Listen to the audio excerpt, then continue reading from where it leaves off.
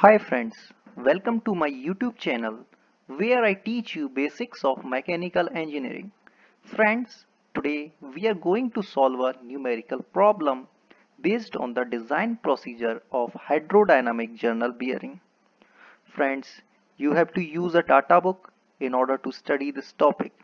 Here I will solve the problem in a step-by-step manner, and what is needed is to follow the steps properly, and we use a data book of machine design. Friends, before I start to solve this numerical problem, I request you to go through my previous lecture on hydrodynamic journal bearing design procedure so that you will get familiar to the design process of hydrodynamic journal bearing. The link of the video is provided in the description, so go through that video first. So without wasting any time, let's start the topic.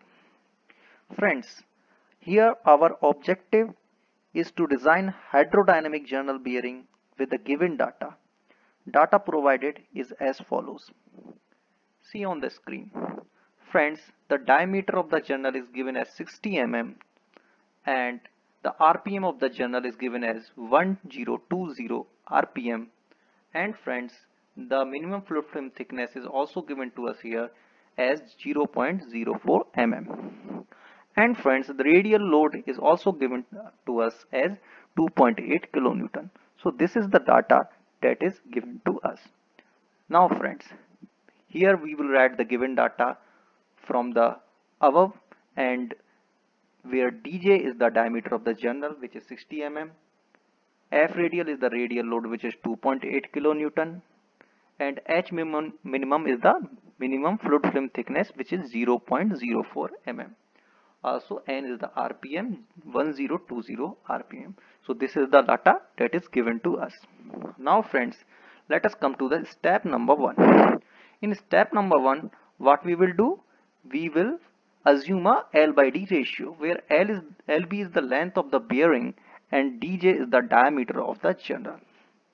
Okay friends, now I will tell you how we will assume this L by D ratio.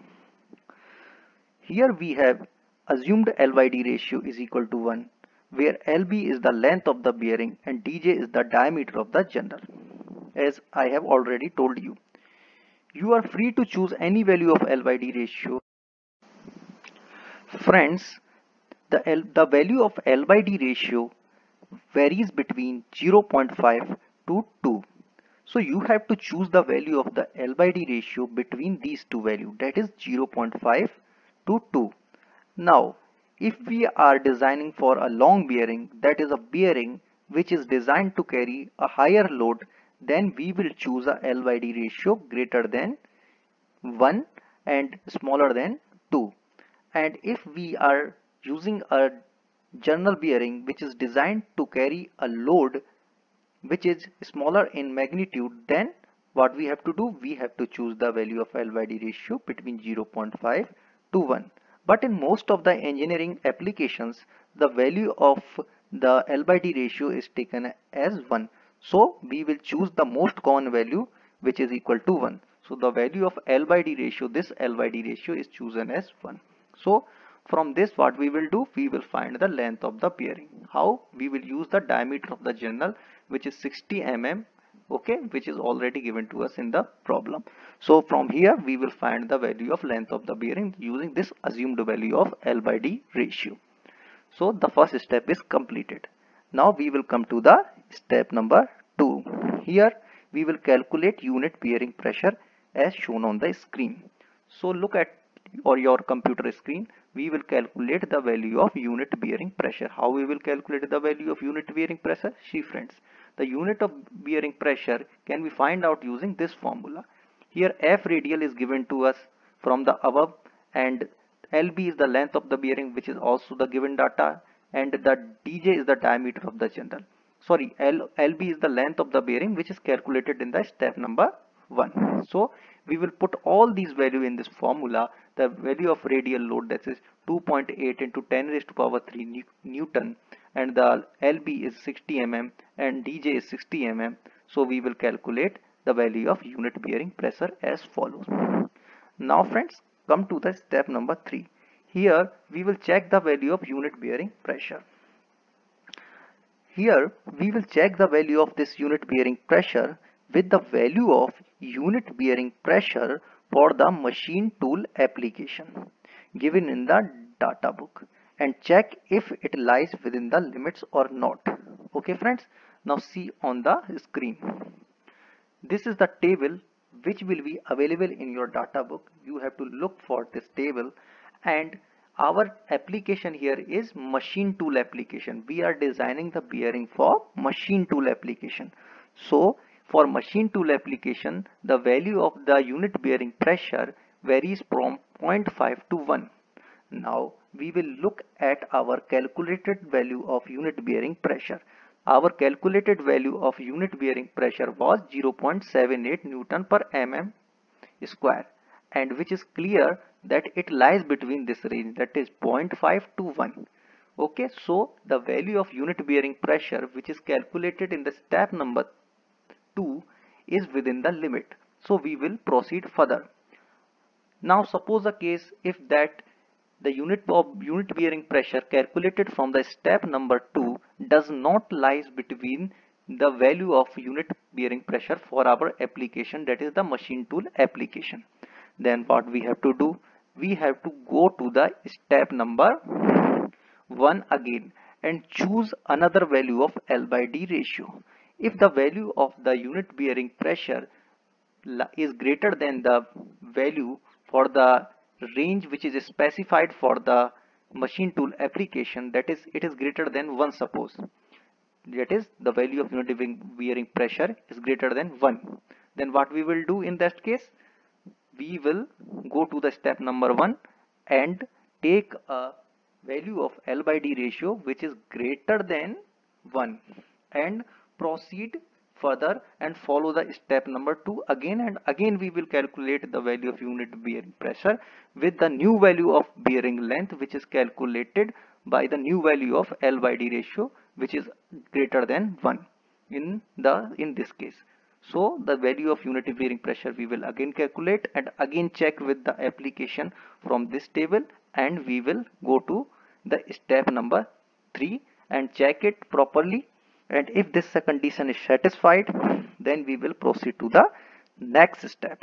So the next step is to calculate the radial clearance.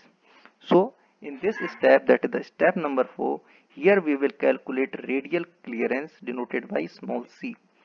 Assuming that we are using Babbitt bearing, and for Babbitt bearing the value of radial clearance is given as shown by using design data book. So from design data book I have taken this value of radial clearance, okay, which is C, which is as follows.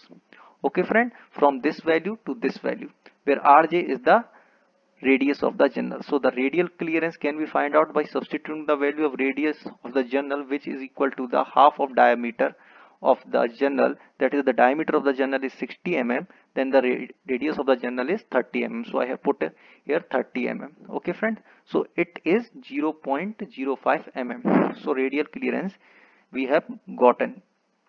Now friends, let us go to step number 5. In step number 5, what we have to do? We have to find the minimum fluid film thickness. Now fortunately it is given in the question that the value of minimum fluid film thickness is 0.04. So we will take the minimum fluid film thickness as 0.04 mm. Otherwise we have to use the formula to calculate the value of minimum fluid film thickness. Now the formula is provided here. Using this formula we can calculate the value of minimum fluid film thickness by using the value of radial clearance which is calculated in the step number 4. How? We will put here 0.4 into C, that is 0.05. So 0.4 into 0.05 we will get a value of minimum fluid film thickness, but fortunately it is given to us already, so we will use the minimum fluid film thickness as 0.4 mm. 0.04 mm. Okay friends, now we will go to the step number 6. Now in step number 6 what we have to do? We have to calculate the value of L by D ratio and H min by C ratio. Now in this case the value of L by D ratio is taken from step number 1 as 1, so I have taken it as 1, and the value of H min by C ratio is calculated from the step number 4 and 5 as H min by C, that is H min is 0.04 divided by 0.05, which is C, so this is 0.8, so the value of H min by C will come out to be 0.8. Now friends, we have got this ratio L by D ratio and H min by C ratio. Now L by D ratio is 1 from step 1 and H min by C ratio is 0.8. So look into this table. Friends, listen it carefully. It is only a sample table and I have taken here only a part of the table to only show you how the value of various parameters are used, which are given in the table to solve the problem. Here only a part of the table which contain data related to this particular problem is considered. Friends, you have to search this table in your data book. It is a long table which will give you the whole data and you can use it accordingly. Now friends, our H min by C ratio is 0.8 and our assumed value of L by D ratio is 1. Corresponding to these two values, we will look at the value of S naught, the value of CFP, that is the coefficient of flow parameter, and the FP, the coefficient of flow, this is the coefficient of flow parameter and this is flow parameter, and the QS by Q value. Here QS is the side leakage of the lubricant and Q is the lubricant flow rate, and the ratio of unit bearing pressure to the maximum pressure in the bearing, that is the Pmax, is given as 0.527. So you will write down these values separately. I have already written these values separately here. So see this friends, the S naught is 0.631. Okay friend, the CFP is 12.81 and the FP is 3.58 and the P unit by Pmax is 0.527 and QS by Q is 0.28. Okay friends, this is taken from here. All the values are taken from here, that is this table. Okay friend, this is S naught is 0.631, CFP is 12.81. okay friends, all the values are taken from that table according to the L by D ratio and H min by C ratio. So we have taken these values and written here. Now friend, see the step number 8.